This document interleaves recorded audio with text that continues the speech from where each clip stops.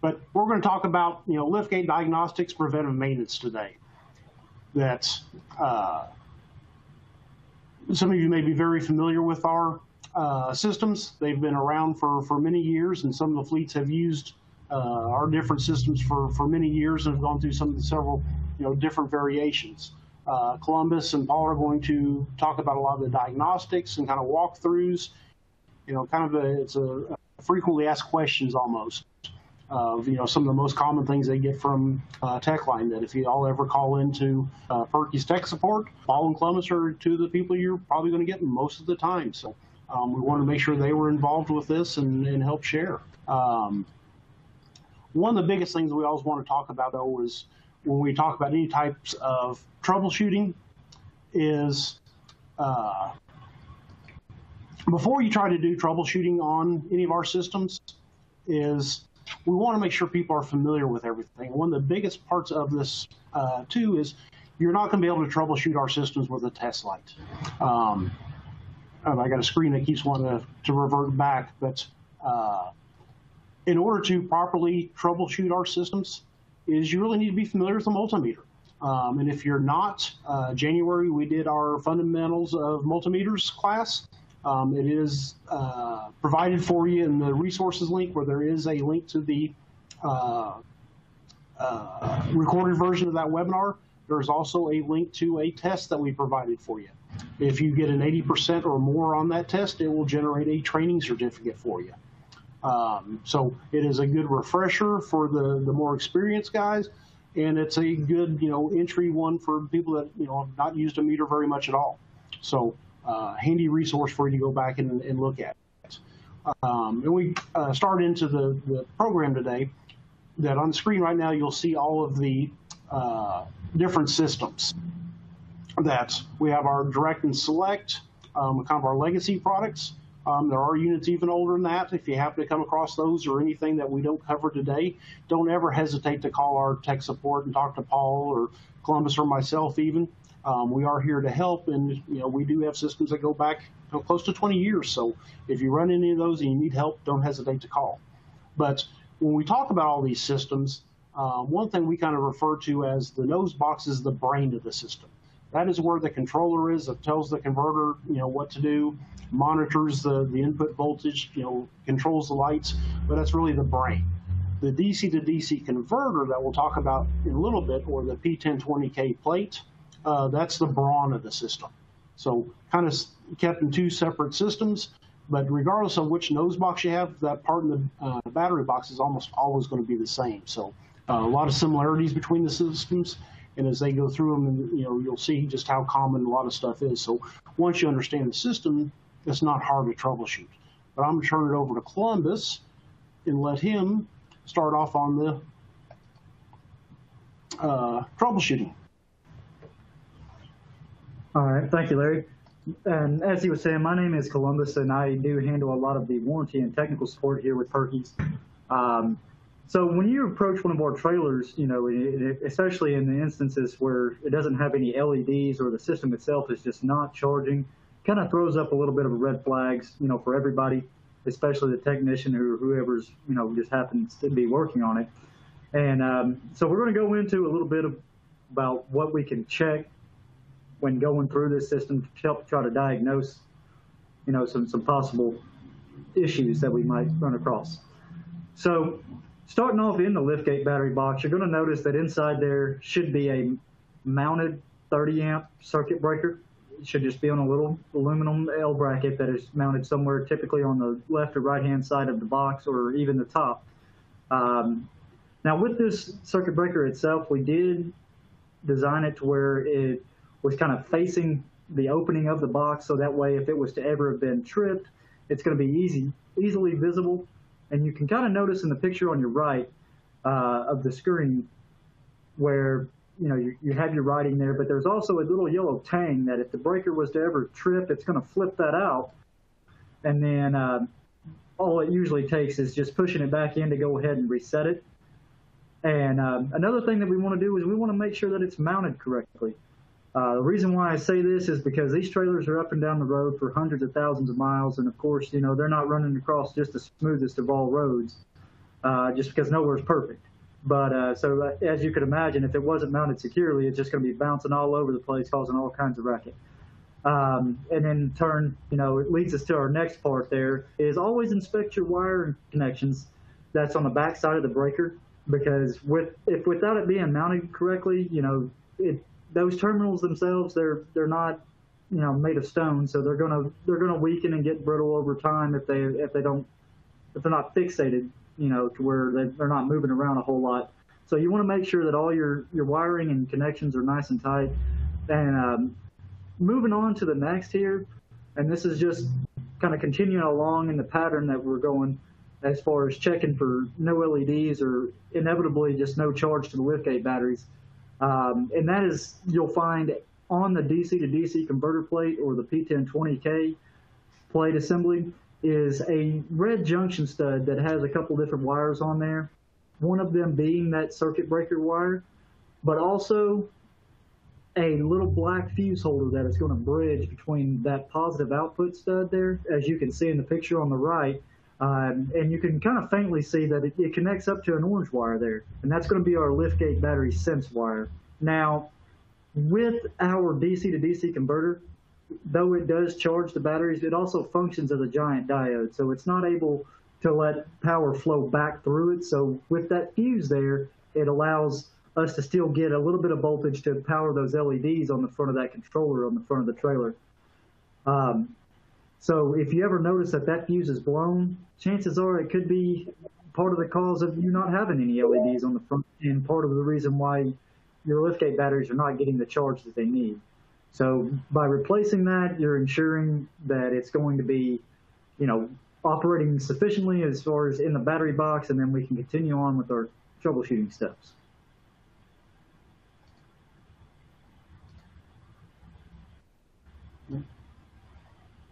You'll have to apologize. We are having problems advancing the slides properly, so hopefully we're staying up on the right one. All right, but anyways, continuing on. So if you do have your meter handy, which I highly recommend, especially if you end up calling in, just because though we would love to see, firsthand what all you guys are experiencing, sadly, eyes just don't reach through the phone like they used to. If you were to take your multimeter and put your positive lead there on that orange wire that we just spoke about, and then take your negative lead and put it on that ground stud that's there at the bottom of the page there on that picture, what this is going to do is going to give you a reading of what should be the liftgate battery voltage. Now, if you are seeing that voltage, then that ensures yourself that there's no trip in your breaker, and your fuse is obviously good because it's allowing that voltage to come through.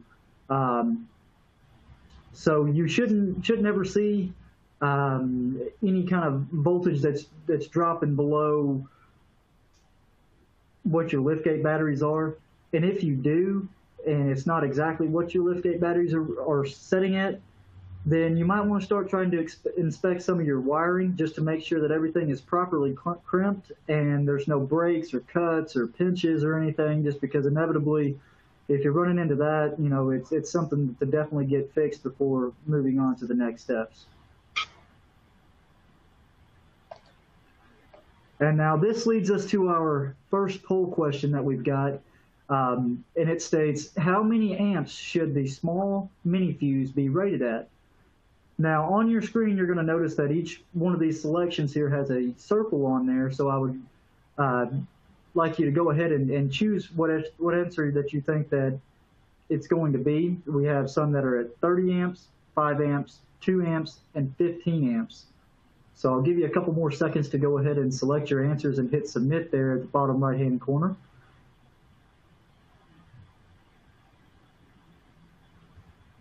Okay. Okay.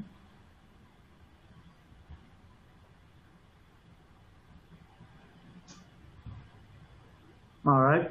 Now, from the looks of it, 2 amps is going to be what it is rated at. Now, that being said, I know that some technicians find themselves, in the field and they're working on these trailers and they run into these scenarios like this. And, sometimes having a 2 amp fuse comes far and few between. 5 amps are about the max that I would ever recommend, replacing anything, but that would probably be more along the lines of a short term, just until you can get a 2 amp to replace it, just because when we go through about replacing parts on our systems, we want to make sure that they are fit to the T and what they were spec'd for. And now I am going to go ahead and I am going to turn this over to Paul and let him give you a little bit of insight on some further diagnostics. Hey everybody, seeing that Columbus covered the battery box on the issue of not having any LEDs on the controllers, we're going to go up to the front now if we didn't find any issues in the battery box. And this is what we're going to do on the front of the trailer with the controller. We're going to open that controller up and we're going to take our multimeter and we're going to put our leads right where it's showing on the screen. We're going to put our negative lead on the negative white wire that goes back to the battery box and our positive lead to the orange wire post. Now in this slide here, it shows the select system. And you can take that 12-pin module out to have easier access to the orange wire pin.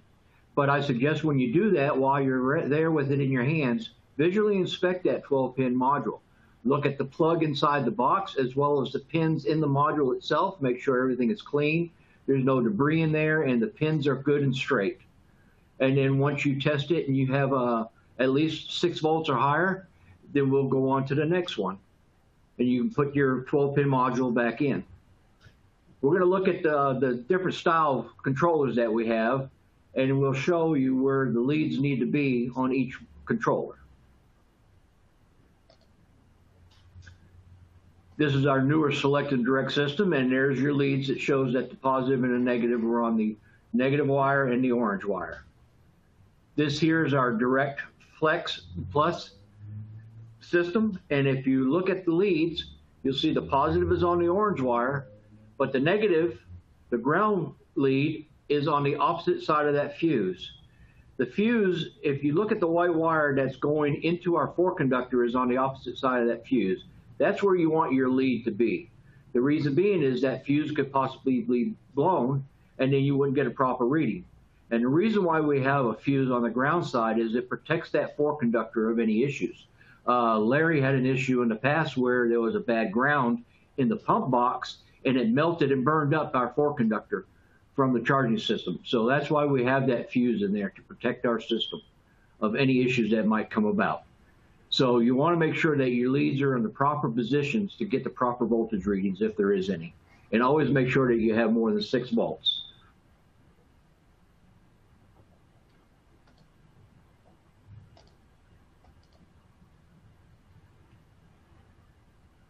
Okay, once you've got all that, then you want to check the system out. You go ahead and get the tractor started. You plug in your dual pole or your 7-way.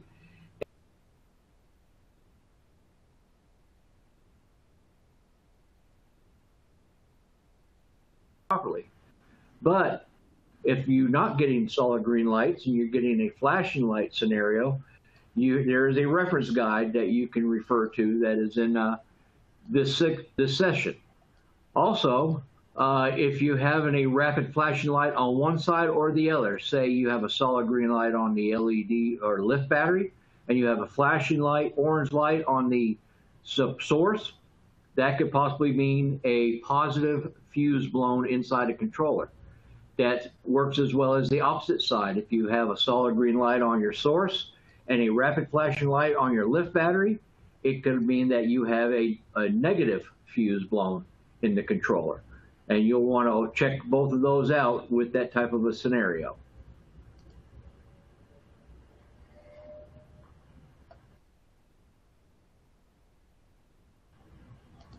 Leads to test on those on the ignition wire to check, make sure, see why the system's not charging.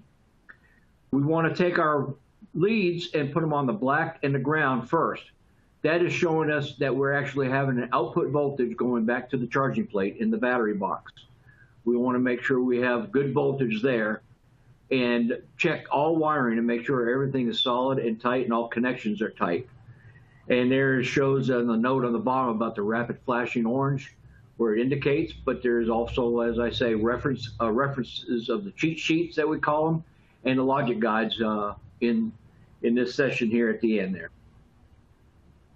And just want to announce that we did a quick reset on our end, so hopefully we are all matching on our slides now. So do apologize for that.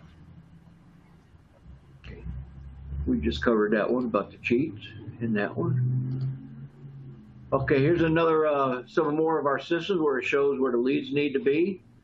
And again, you want to make sure that the leads are on the proper pins to check the voltages on the black input wire and the white ground wire. This is the voltage that is coming from the tractor, but it's actually going back to the battery box to the charging plate to make the system run properly.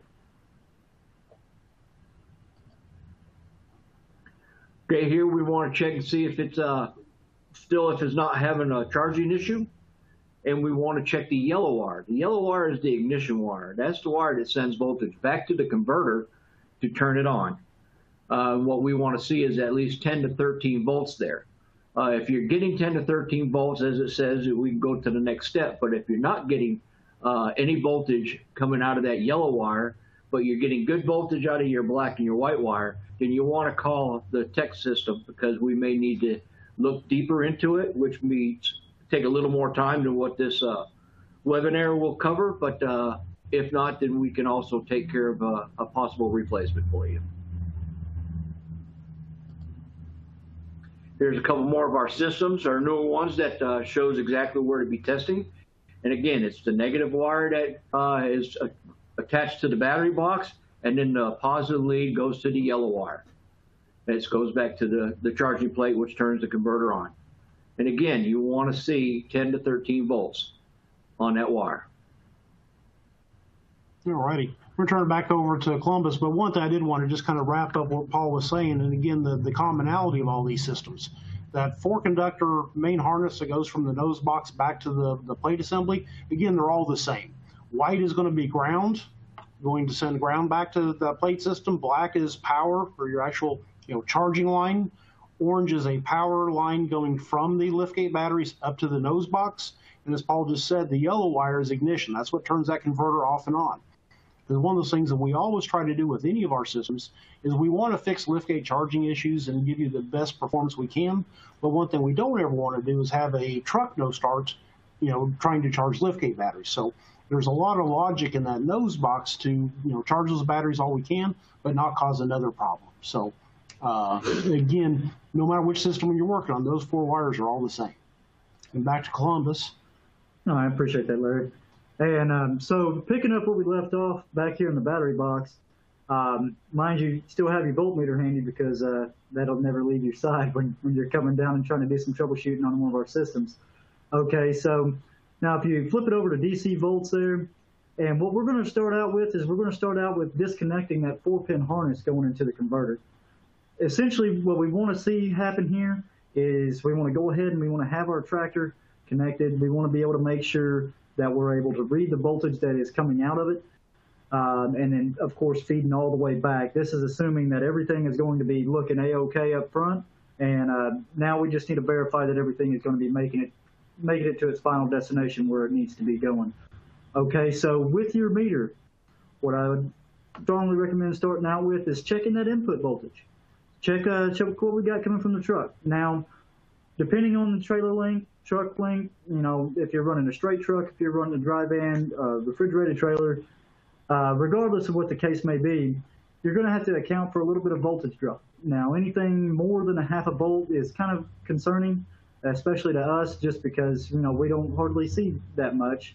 And with testing all these voltages with the 4-pin harness disconnected from the converter, what we're able to do is test the voltage that should be around about what we're getting from our tractor, or the reefer in this case as well for those refrigerated trailers. Now, what we'll want to do is we'll start out with using our positive lead, and you'll find pin number 1, which is going to be a black wire. This is going to be your main power input wire, and it's going to be the one that's going to be supplying the voltage from the tractor for the duration of the trailer and back to the converter. So we'll start off with our positive lead there, and then we'll also find on pin number 3, I believe, is going to be your white wire, and of course that's where you'll hook up your negative lead to. this right here is going to give you around about the same voltage of what your tractor's putting out. And mind you, this is without a load. So of course, once you go to plug in to the converter and the converter actually gets engaged with the whole operation, you're going to see that voltage drop because then a load is being put on there. But essentially, at this very moment, what we're trying to do is verify that we are getting the right voltages that we need. And as long as you're reading what your truck is putting out or around about that same voltage, then we can go ahead and move on to the next step. And again, this is another one that's kind of reverting back to, what Paul was stating before in regards to the ignition wire. Now, this right here is just going to be the whole keys to the operation, because without ignition power, it's just like your truck. It's just not going to start.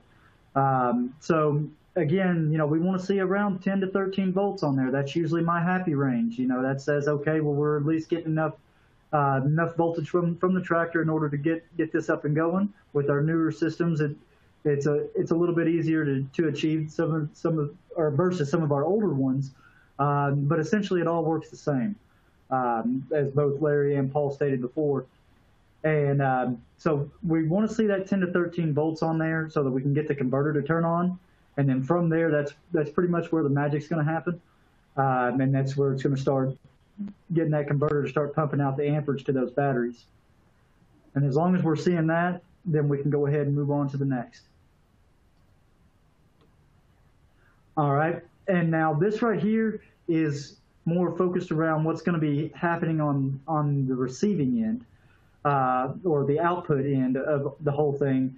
And again, mind you, we've got the 4-pin disconnected. So at this point, all you're really going to be able to read is the liftgate battery voltage coming off of that red output cable. And you'll find that located on pin number 2, as well as, using the same white wire on pin 3. So you want to see what your liftgate batteries are sitting at on this wire, because again, mind you, you've got your 30 amp circuit breaker, which is going to be attached to the positive on your liftgate batteries themselves. And then you're going to be moving that back over to that positive output stud, which is then going to feed that little red wire that you're reading this voltage. And then once you plug that 4-pin harness back into the converter and the converter powers up and it's doing its thing, then you're going to see that voltage that it's going to be stepping it up to. I've always referred to that converter in the battery box as more or less the alternator for the battery box, just because it's going to see that voltage just like your truck does. It's going to try to step it up to try to counterbalance any kind of loads that are going to be put on there, such as the liftgate, or if you're running interior lights or anything like that. Now, if you're not seeing any voltage on this, again, revert back to that 30 amp circuit breaker. We want to make sure that everything is going to be working properly before we plug this back in, just because if we don't, then all that work that we've just previously gone through is just going to be retraced and have to go over again. Okay. Thank you very much, Columbus. Paul's going to do our next poll question. All right, guys. What is the minimum voltage for the liftgate batteries must be in order for the system to power up? You can read that again. What is the minimum voltage that the liftgate batteries need for our system to power up? I'll give you a couple of minutes to answer that question.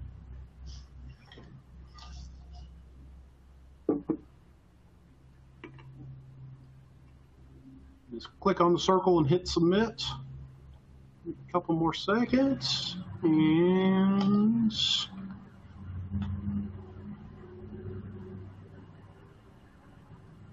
looks like most people got it right. Yeah. 6 volts is the minimum. Excellent. And if you notice, we did use values that are on different, parts of this system. That's why it's so important whenever you are trying to troubleshoot it, and especially call tech support, to have a multimeter. That's, our system has, different thresholds either for off or on that logic dictates. And if we don't know exactly what the voltage is, it makes it very hard to help troubleshoot it. So, but those are all numbers that are used in the system for different things. But yes, 6 volt is the minimum that's required of the liftgate batteries for our system to power up and work. Yeah, and I just want to add one thing with what Larry said about the meter instead of a light tester is because of those different various voltages. 1/10 or 2/10 of a volt could mean the difference of that system working properly or not working properly. So when we're doing a diagnostic and troubleshoot, we need to know exactly what voltages readings there are from point to point. Yeah, and good is not a good answer. Right. Yes, doing a tech call and say, well, what's the voltage here? It's good. And it's like, well, that doesn't tell me anything. That's, just like Paul was saying, that's, for one of the situations or scenarios, the voltage has to be at least 13.2 volts. If you're at 13.15, you can be there all day long. It's not going to do anything because it's not high enough for it to start that sequence. So it's all very important that you do have a meter when you're trying to troubleshoot these. Next thing I'm going to take over again, and we're going to talk about preventive maintenance. All the pictures we're going to show you are real world scenarios, things we've seen. And people always want to know, what should we do, or what can I do, or where do I start, on some of these things. And the key to a lot of this is just good preventive maintenance, taking a look at what you see on these trailers. Usually when someone has a liftgate failure or a road call for a liftgate, you've had a problem for several days, or maybe even longer than that, but at least several days that the system has not been working, and you've just finally ran out of battery power. And I've talked to several fleets and said, well, should we do this? Should we do that? So I would rather you spent that 5 minutes just taking a good look at systems and making sure things are right. One of the biggest issues we all face is road service. If a unit's on the side of the road, the most important, goal is to get the thing running. There's things that we can do on the side of the road that we'd never do in a shop, but when they do happen, we need to make sure we fix them properly when they do get back to a shop. So we're just going to kind of walk through the system. This one we're showing a direct box. When we say direct box, this is one that has one input source. But take a look, is it mounted securely? Has the driver used it as a step for some reason? Has it been backed into? Cord didn't get unplugged and, shot back and damaged it. Any of those things that's, yes, it may be working now, but if it's got a crack in it, it's filling up with water, it's going to fail on you. Fix it now. Main harnesses, whether it comes out of a direct box, select box, any of them, is take a look at them. This one you can see has been wrapped with electrical tape. I guarantee you that wasn't part of our harness when we shipped it out of here. Something like that's usually a harness that was routed very low. Driver backed into it with a fifth wheel and cut it in half.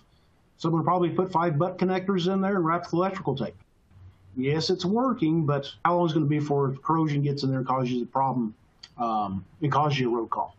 So yeah, electrical tape, butt connectors, all those things are very good indicators of previous work and then damage that's in there. And following that harness all the way back.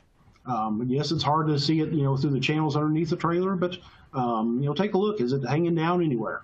I saw one time that under the fifth wheel plate, it had been allowed to hang down and driver backed underneath the trailer, cut the 4-way harness, completely in two.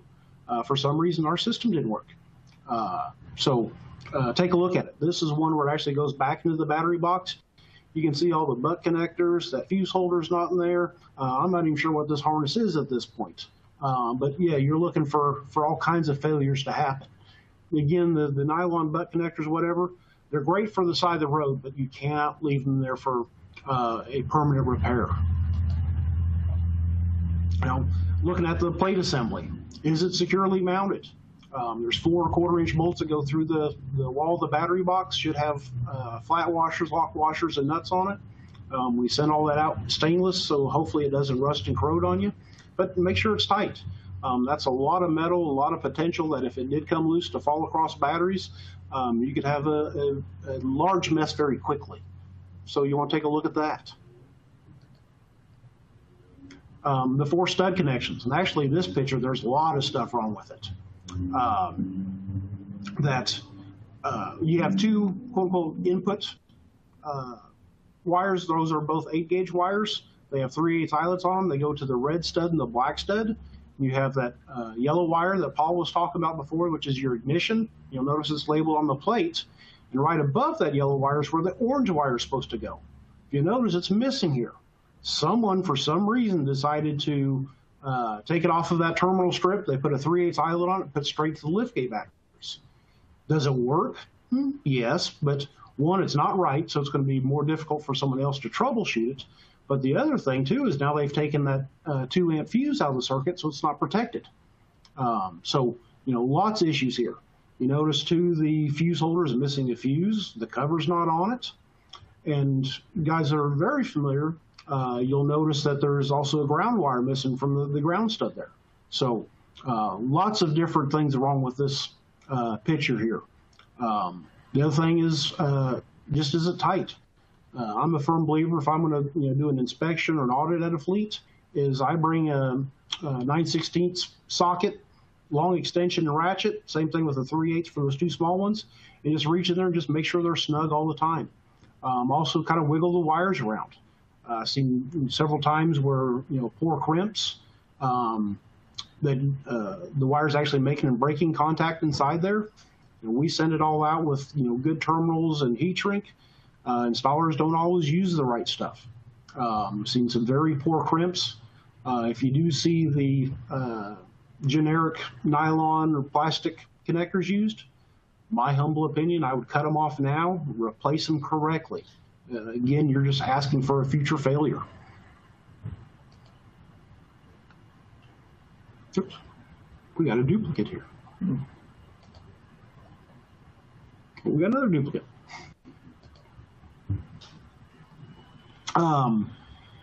Apologize for that. Somehow it double populated those slides. But next we're going to talk about that 4-conductor harness. And I saw we had a question pop in about this harness. Is that 4-way Deutsch connector. In the back of a battery box, it can be hard to make sure it's all the way properly seated. It's one of those things that it has to be all the way in. You may have to take a pair of pliers if you don't have a real good, hand strength. Make sure it is all the way in. That is a very important connection, and if it doesn't get a good connection, it is a source of failures. But just like, connections or repairs anywhere, is if someone's, worked on this harness, which one, I don't know why, it's a fairly inexpensive and easy to repair harness, so I would never, quote unquote, repair it. I'd just replace it. But I've seen where they don't get seated in all the way. I just tell you to make sure it's plugged in. Now I'm going to tell you to unplug it.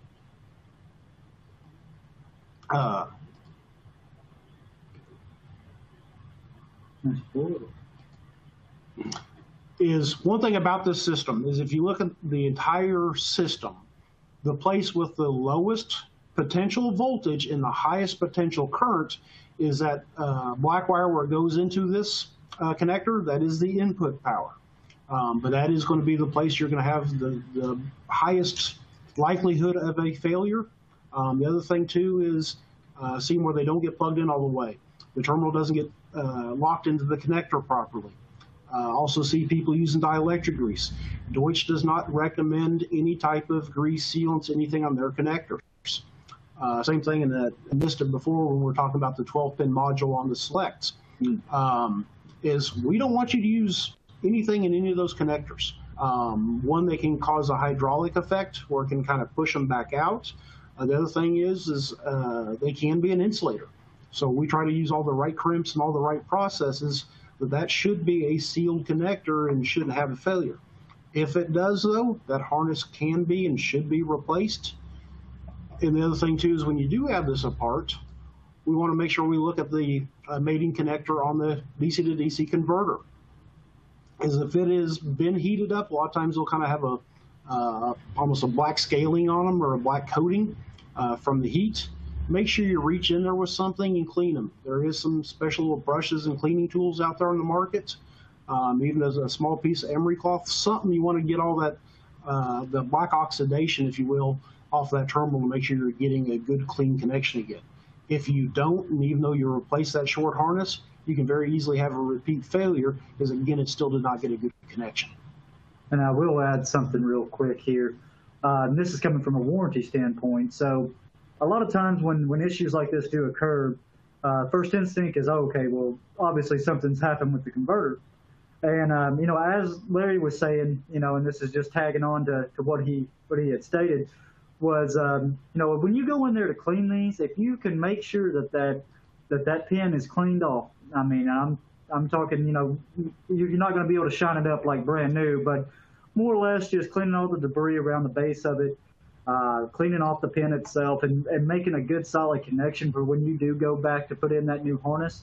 It will save you, shipping costs if you were to go through with warranty and have the converter itself shipped back to us, because 9.5 out of 10 times when we receive one of these converters in for warranty with a suspected failure, chances are there's nothing wrong with it. From my knowledge, these things are absolutely bulletproof. I've seen the fins broke. I've seen them banged and busted and look like they just got thrown into a river for a couple years. And, plug them in and they work just fine. And then me, I like to try to help as much as I can. But I would hate to have somebody, pay for shipping back to you if it was found to not be defective. So just keep that in mind. And if you'd like further assistance on it as far as the cleaning and stuff, please feel free to reach out to us. We've been around these, we've seen them in the field, and we've got little tips and tricks that might help you out. Yeah, and some of the fleets that are on this webinar today, because we can see who all signed up. Some of you have bought one of our tools called a Liftgate Double Check. That is a test fixture that allows you to not only power up the trailer, but you can also troubleshoot the converter. There's lots of things it can do. But yeah, as Columbus was saying, is the converter itself has less than a 1% failure rate. So we always get real questioning if someone wants to buy a new controller and a converter. And it's like, no, at this point, someone's probably just throwing parts at it. You're never going to lose both of those at the same time, and the odds of a converter failing are pretty slim. It's usually something else that was misdiagnosed that looks like a bad converter when in fact it's not. So don't ever hesitate to call in. Again, look at the resource guide for the all of us that are on the email today or the presentation today. A lot of you know me from emails or whatever. Don't hesitate to reach out. We are here to help. We will walk you through it. The other thing too is we stand behind our product. If it is a Purkeys product, it has a 3-year warranty on it. So don't just order a part, go through Texas. It's a warrantyable, eligible return. Give them the serial number. They can tell you how old it was, and they'll issue an RMA so you can set it in for warranty submission. Again, we do stand behind it. So don't ever hesitate to call us. This kind of goes back to our one of our questions earlier is, take a look at this 2-amp fuse. And, is it a 2-amp fuse? Somebody replaced it with a 3, 4, 5, 30. That is only a 16 gauge wire, and if you replace it with too high of a fuse, you can have a major thermal event because that fuse couldn't protect the wire like it's supposed to. The other thing too is make sure you put the cover back on. I see tons of these where no one ever flips that cover back on. They wind up with corrosion in them. Talked about the 30-amp breaker before. It is mounted there for a reason, to make it easy to see, easy to troubleshoot. Even though you can't see the back, at least put your hand on the back, make sure everything's tight. Nothing's been damaged. Make sure it is there. Previous versions, we used to use the fuse cube to protect the fuses, or to protect the charging system. So if yours is an older system, it may not have the 30-amp circuit breaker. It may have a fuse. You can upgrade it to this if you'd like. But no matter what, we have to have that fuse protection. We want to make sure the system's protected not only at the front, but at the rear as well. We're going to go into the bracket a little bit more here in a second, but somehow I skipped over our poll question. Let me get to it. Okay. Question for you: should the positive and negative wires from the Purkeys system be on opposite batteries in the battery box? Let me give you a couple seconds there to answer that. Again, just click one of the circles and hit submit. Give you a couple minutes before we go to the results. Then we'll explain the answer to that question. I would hum a little bit, but that'll just annoy everybody.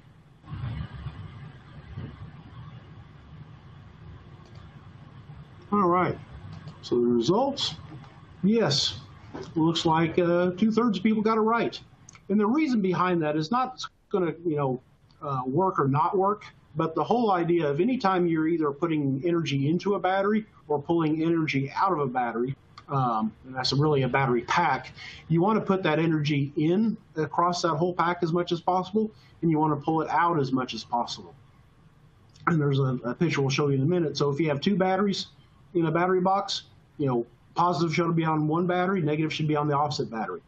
Same thing for a load. In this case, we're talking about lift gates. The power for lift gate should come off one battery and ground should come off the other. What we're trying to do is make sure we're pulling that energy out of both batteries as evenly as possible and also putting it back in as much as possible. Is it, again, going to be a instant death either way? No. All we're trying to do is get you the best performance out of the product and the best life out of the batteries as possible.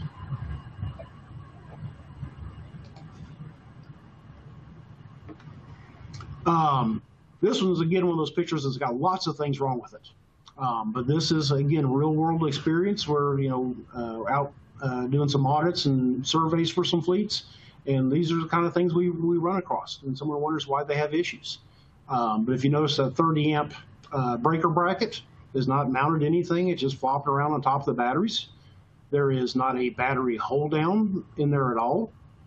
If you notice, too, there's two totally different batteries in there. I think they're both the same manufacturer but different models, which I'm sure they're also different ages. Our recommendation is batteries should be within 6 months of each other. If you don't replace them as a pack, try to always be the same manufacturer within 50 CCAs of each other. Just try to keep them as much of a match set as possible. The other thing you can see is the black liftgate ground cable coming in there. Someone replaced it, didn't do a real good crimp on it, didn't use any heat shrink. So just lots of things that's going to cause this fleet a problem down the road if they don't address them now. The thing is that we never have time to fix it right, but we have time to fix it 4 times. The other thing too is just put a quick wrench on batteries. This one didn't need a wrench to find out it was loose, but obviously you're only working off one battery in that battery box, and probably not even that very well because the main cables wasn't even tight. So you're probably not charging those batteries very well, and you're not getting all the energy back out of them very well either. One thing we talk about battery connections, there's a lot of different rules of thumbs people use out there for anti-corrosion sprays. Some people buy, the grease. Some people buy the Gliptol spray. Some people just use spray paint. I don't care what you use. The whole idea you're trying to protect the bare metal, but clean it. Top, bottom, the lead pad of the battery. Clean everything. Put it together. Tighten it, and then apply it. Anything that you put on beforehand, I've been to fleets before where they put a big blob of grease on the battery stud, then put cables on. Grease is an insulator. You might as well put plastic washers on there. So, bright and tight is what one of my good friends always said, and then apply whatever you're going to. You just want to keep that bare metal protected. And that's usually one of the biggest problems we have is people don't open battery boxes like they used to when they run our systems because they don't have all the failures like they had before. So out of sight, out of mind, then you look in the battery box, you can tell nobody's touched it in a very long time. Corrosion is not a very good conductor. I just want to add one thing quick, Larry, is I had a tech call the other day that had this exact same scenario, and the system, the LEDs were doing weird things on the front on our controller. And once he cleaned that up and changed the connection on the cable and hooked everything back up, our system worked perfectly. He was getting a voltage drop issue and bad connection because of all the corrosion in the battery box.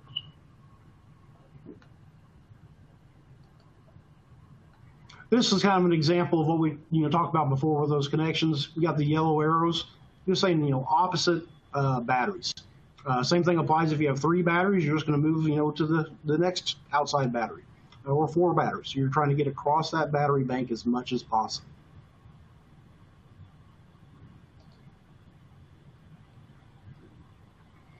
Again, one here is mismatched batteries. Hold downs. I was at a fleet not too long ago and I couldn't find the picture, but the hold down bar was left laying across the batteries with none of the studs in place. and the hold down bar had actually moved around enough it was actually shorting between the two different batteries. So hold downs are very important. The other thing too is anyone in batteries will tell you vibration is a killer of batteries. You need them to be held down securely, but not so securely that you start making batteries into U's. If you start deforming the top of a battery, you've way over tightened it and you can damage that battery. If nothing else, you can crush it to the point that the vents don't work. So be very careful. Now, there are torque values for all this stuff. I'm probably never going to tell somebody you're going to torque a battery nut, but 10 to 15 pounds isn't very much. So don't ever use power tools because you can damage the batteries. If you look at a Group 31, that stainless steel stud in the battery, all it is a bolt that's cast into the lead when the battery's made. So if you use impact tools or anything, you can hit it with enough torque that you're going to break that stud loose, and you're going to have a high resistance connection going forward. So be very careful when you do that. Take a look at the batteries. Have they been loose before? I opened up a battery box a couple months ago, and one of the batteries was damaged when the trailer was built. Nobody ever swapped it. It was, eating up the plate that the batteries were sitting on. Plus, if the battery's losing that much electrolyte, it's going to fail. You're going to have problems. Plus, we don't need any more corrosion in the battery box than we already get. Another one too is the battery box, or the battery hold down is loose enough. The batteries had actually slid up against the door and sitting there moving just enough that it was actually wearing a hole in the side of a battery. Okay, another question for you. How often should all the connections be checked in the battery box? First one is once a year. Second one is anytime road service has been done. Third one is driver write-up for liftgate issues. Or last one, all of the above.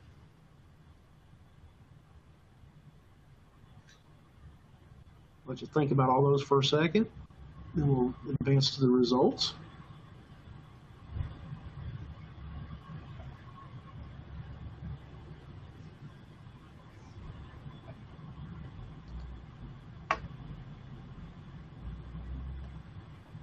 All righty. All the above is 100% correct.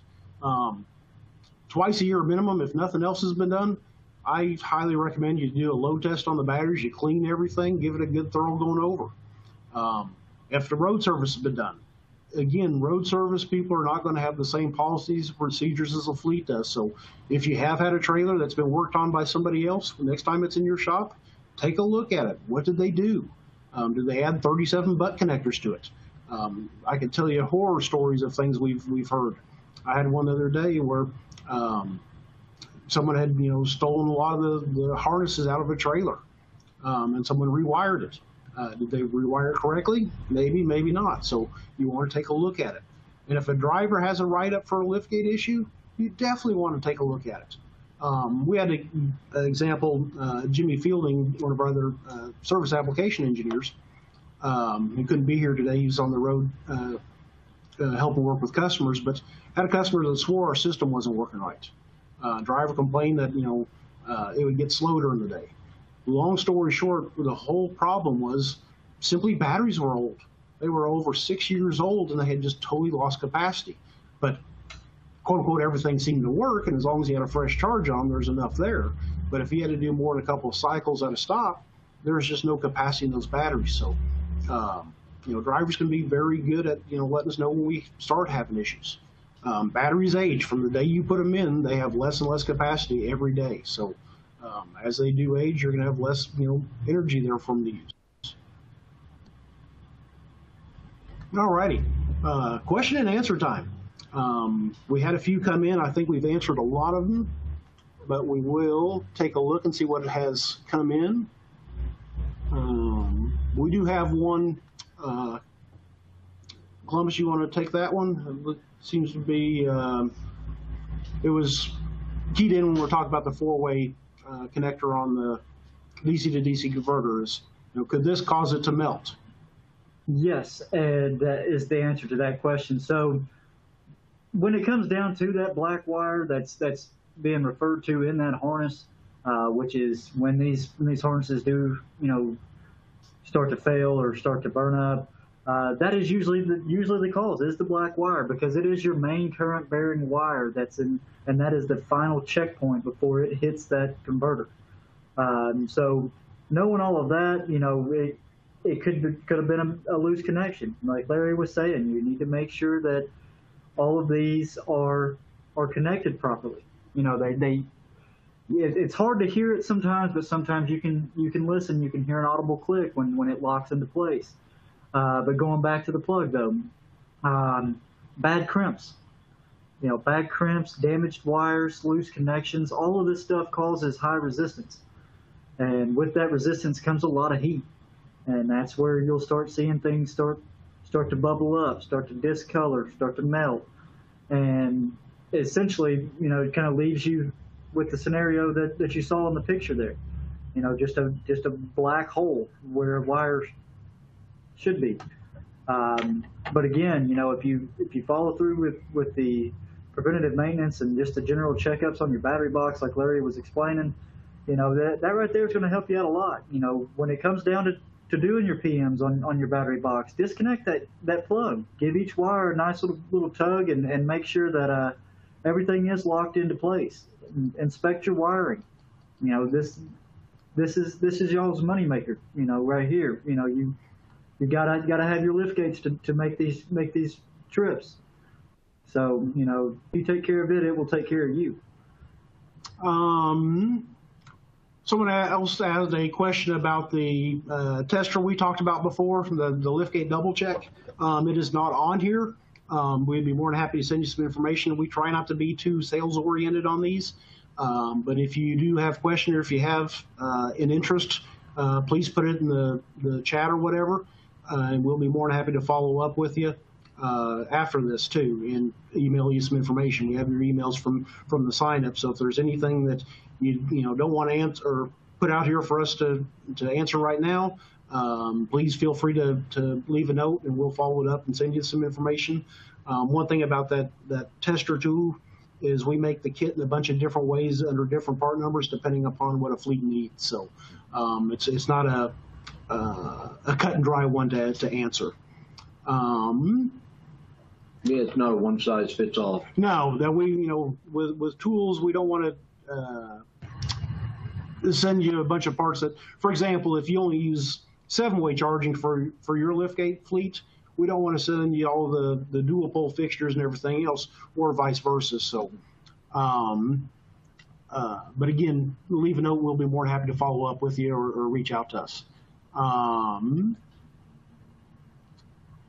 Someone asked, would we recommend dielectric grease on connections?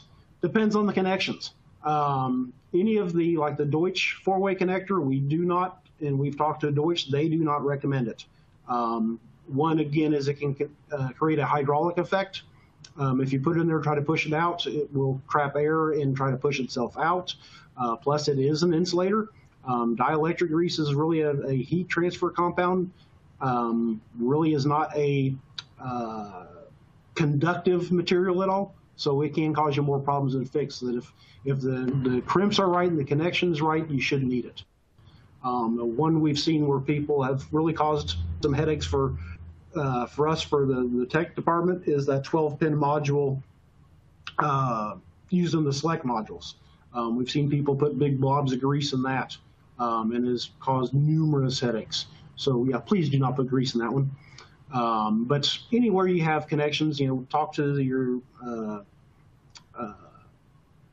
depending upon whose connection it is, if it's an amp, if it's a Delphi, if it's a JAE, if it's a Deutsch, whatever, that, different people have different specs for those, but pretty much everything we use, we do not recommend it on the connectors at all. Is there a part number for the 4-pin harness? Yes, there is. That one I actually know off the top of my head. That is an H-00276. I'll follow up with you, sir. I am very familiar with your company and everything. So I will follow up with that and make sure you have that in price and everything.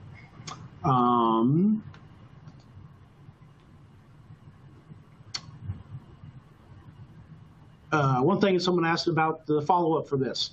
If you registered under your email, tomorrow at about 1 o'clock in the afternoon, you'll get an automatic response where you'll get a link to this so you can listen to us again. You probably much rather listen to Columbus and Paul than myself because you're probably tired of me, but you can watch this over and over. Feel free to share it. In the resource guide, there is the links for the multimeter one.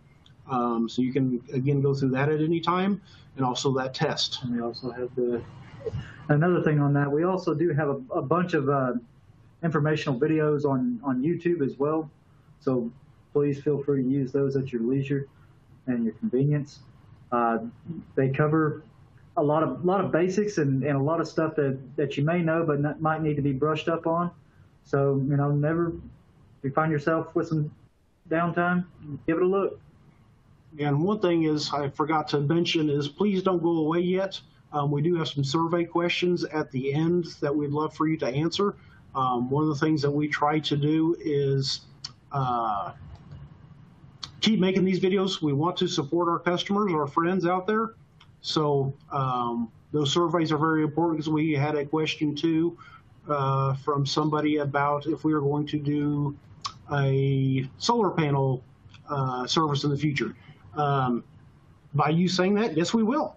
Solar is getting to be very big out in the fleet, especially the person that submitted that one. I know they have lots of solar in their fleet. It has been out in the fleet for a while, so it's now beginning to be something that we need to make sure that we are spending some time with techs, make sure they understand how the system works, how to troubleshoot it, how to inspect it. So yes, we will be doing one of those in the very near future. Paul,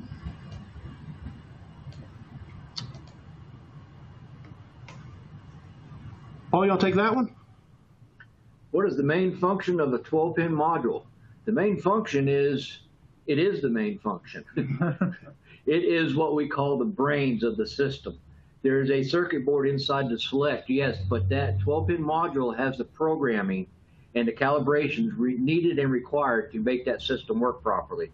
So once you push it in, you'll see some lights in the back reflect on the back because there's LEDs on it, and they'll blink and flash, and what they're doing is it's going through the entire system, looking at everything, and checking all the connections and everything out to make sure everything's proper to where it can function.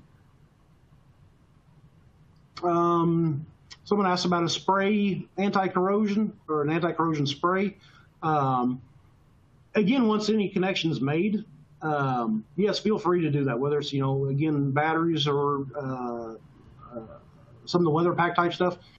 Once it's mated, you know, all you're trying to do is keep any outside spray and then keep it as impregnable as possible to the elements. Again, the only thing I ever get concerned about is putting anything inside electrical connections or terminals, you know, before you made them.